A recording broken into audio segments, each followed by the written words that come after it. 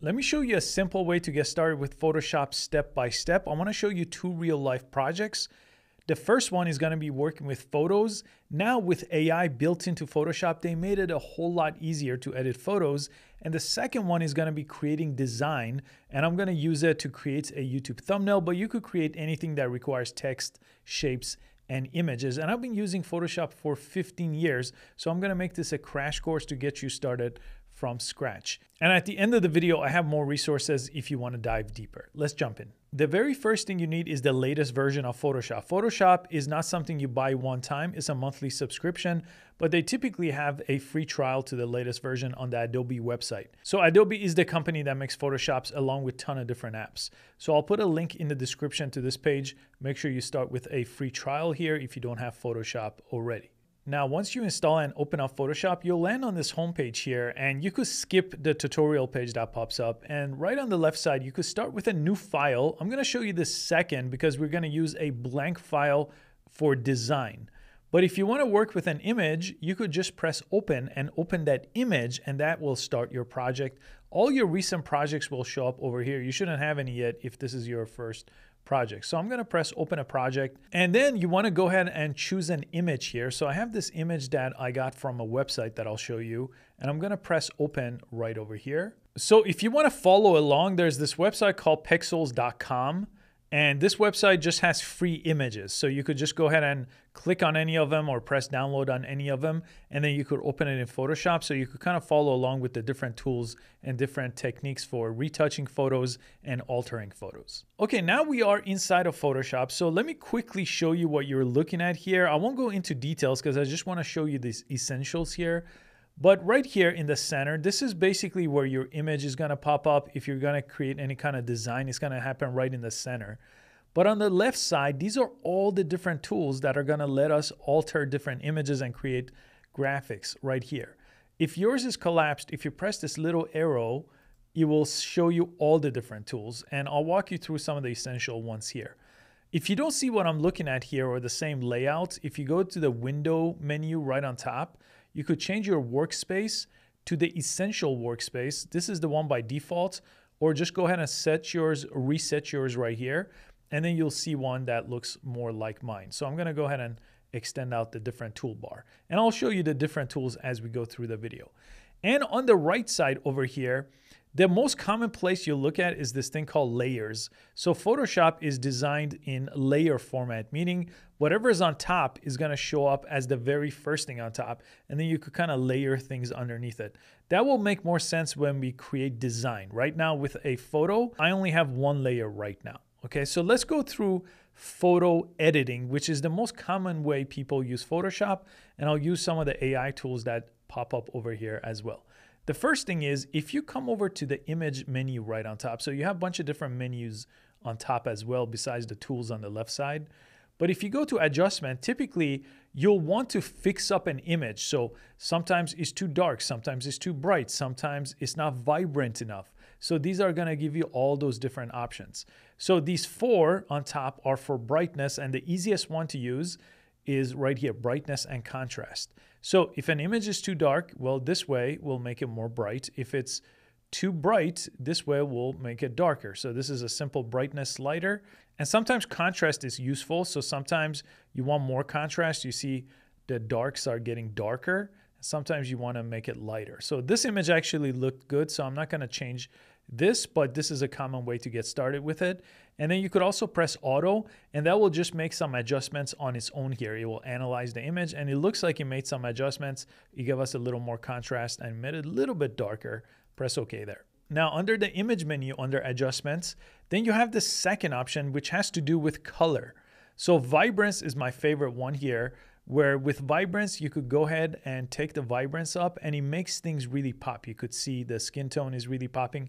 Saturation just adds color, but in a very unnatural way when it comes to skin tone. Sometimes for landscape and things like that, it works pretty well, or you could just do a subtle amount, but Vibrance is one of my favorite ways to give some skin tone or a person here some more color. And under image tab, you also have auto options. So if you want auto color or auto contrast, let's try auto color here. You could see it took away a little bit of yellow here, and I'll show you a before and after. So this was before, And then if I go to edit and redo auto color, this is what I got after. So those are the different fixes you typically start with when you're working with an image. Now let me show you some of these tools over here. So with each of these, if you hover over them, it kind of tells you exactly what the tool does. And if you click on it and click and hold, you usually have multiple different options inside of each tool. So I'll click on this one. You can see you have a bunch of different tools inside of just this one tool. So this could get a little bit complicated, but typically you just use a handful of tools for the most part.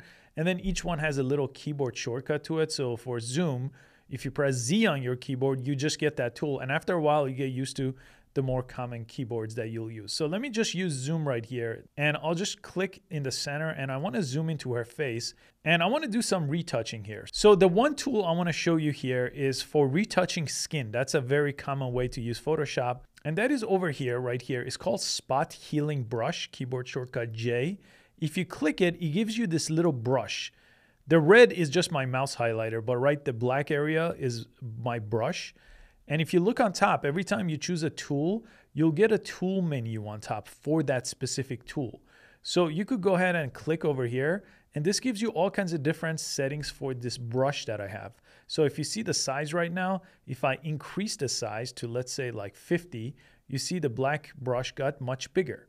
You could change the hardness, you could change the spacing. These are a little bit more advanced, but right now, let me go ahead and dial this down to like 25. We want a kind of a smaller brush. And if I really zoom in, I'm going to just zoom in a bunch more with that keyboard shortcut. And let's say I want to remove any type of imperfection here. I could just click, and you see that just disappeared, right? So if I just click like right here, you see how that disappeared just with one click? So that's some of the power of Photoshop here, where you could go ahead and retouch skin really quickly and smooth people out. Now, this gets a lot more advanced. This is one of the simplest tools to use, but the spot healing brush, very easy to remove any type of imperfection that you want to remove. Now, there's this other tool over here. This is called the dodge tool, the burn tool, and the sponge tool. Let me show you the dodge tool over here. If you go ahead and select it, you could see it's making things a little bit wider. Okay, so maybe if you want to whiten someone's teeth, for example, this is a really easy way to do that, right? Just a dodge tool, and that looks a little bit better. Then you have the burn tool. Let's say a portion of her forehead is a little bit too bright.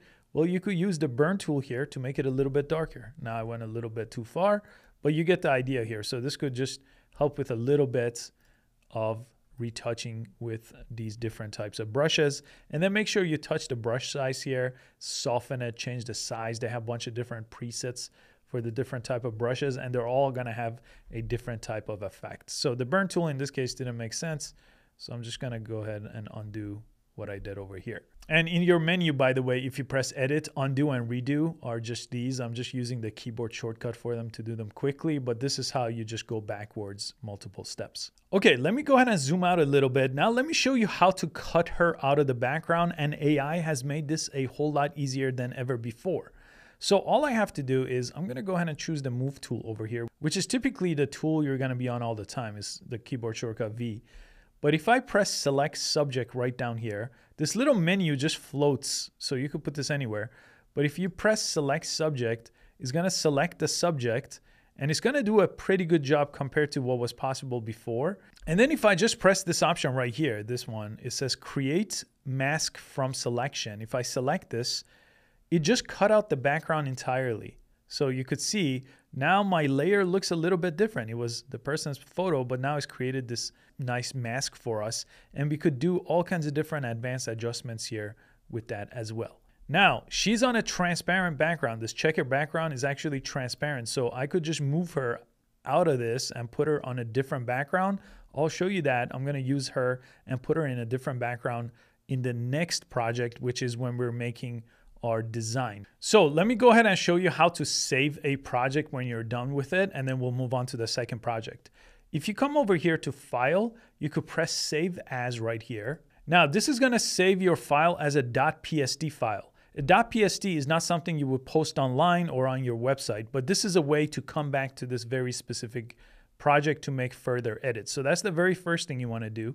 Then you wanna go to File, and you want to go to export, and you want to export as, this option right here. And this lets you now save it for the web or for your social media right here. So you could choose format. Typically JPEG is what you want.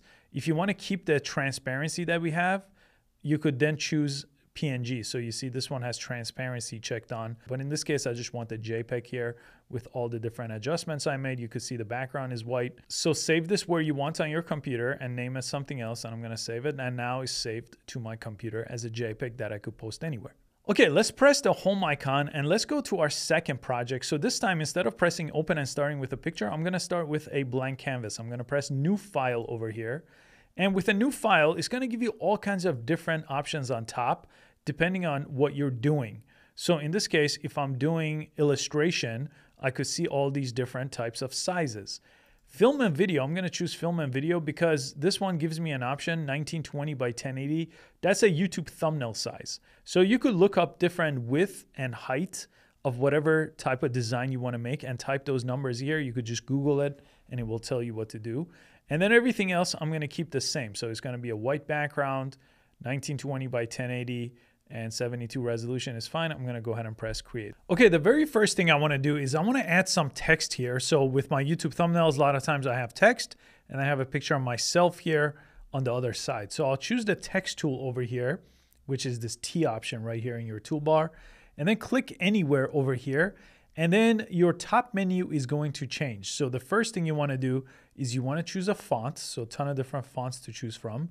Then you want to choose a font style. Again, some fonts are going to have all these different styles like bold and italic, your font size, and your font color.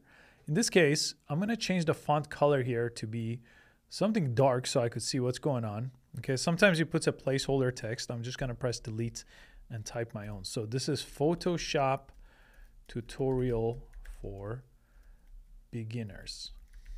Okay, and then I'm going to press the check mark right here and we got ourselves text. I'm still on the text tool, so I'm going to go to the move tool over here, which is the first tool we have, and I'm going to move this here. Okay, so that's the first thing I want to do. Then I want to add a background color. This is not quite the right color, so lots of different ways to do that, but I want to show you this option. It shows you a couple of different tools this way.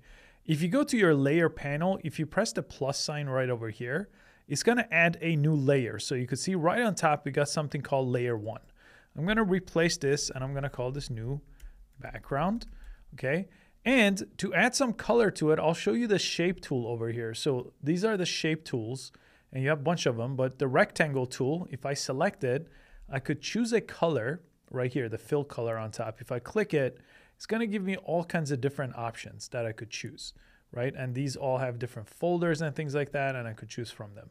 So let me choose maybe this purple one, and I could just grab from the corner here and just create a shape. So now I got myself a rectangular shape that was based on this fill color.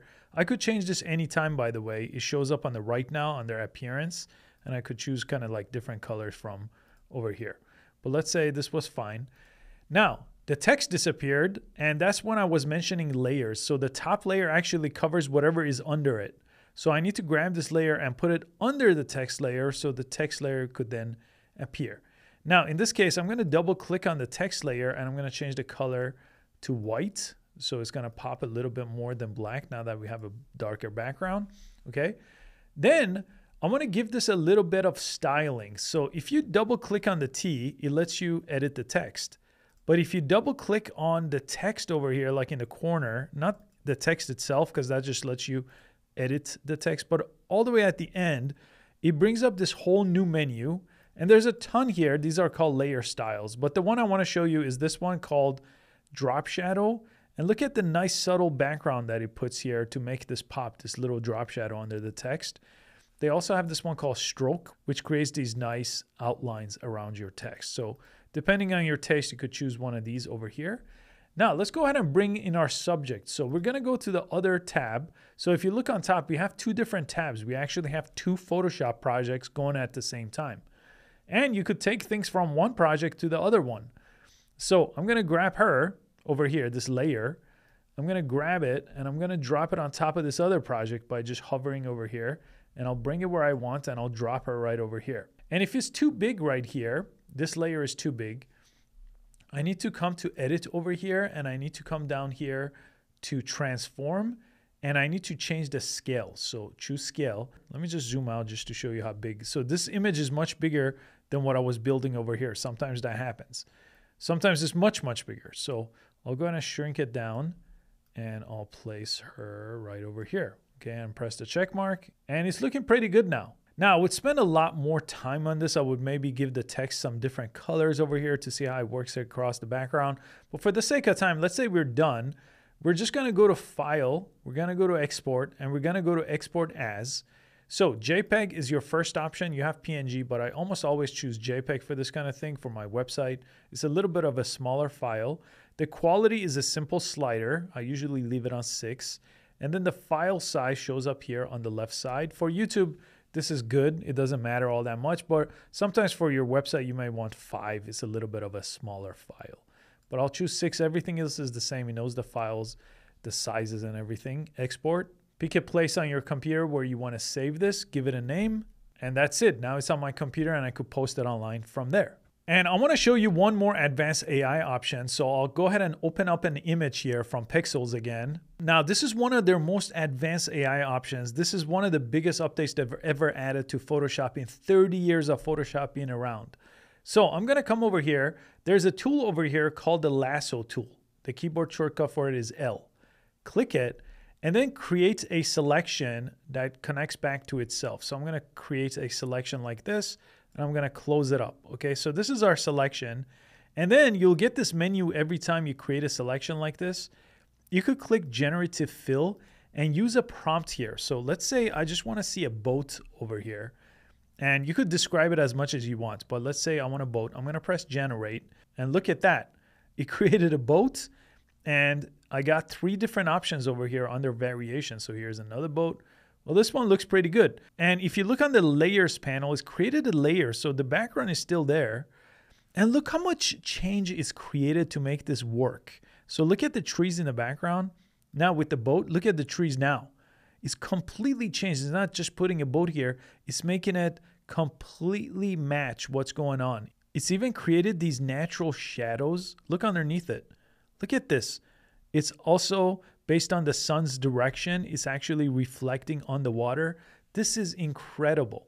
And if you like my teaching style, I do have a very comprehensive Photoshop course that's about 80 different tutorials, a little bit over 5 hours of content that walks you through step by step from a complete beginner downloading Photoshop to becoming an advanced user and all the different things Photoshop has. And some of these I have as a trailer so you see what's included in the course, and there's a preview and a full outline of all the different lectures included. So I'll link this below in the description if you want to take Photoshop to the next level. I hope you found this video useful. Thanks so much for watching, and I'll see you next time.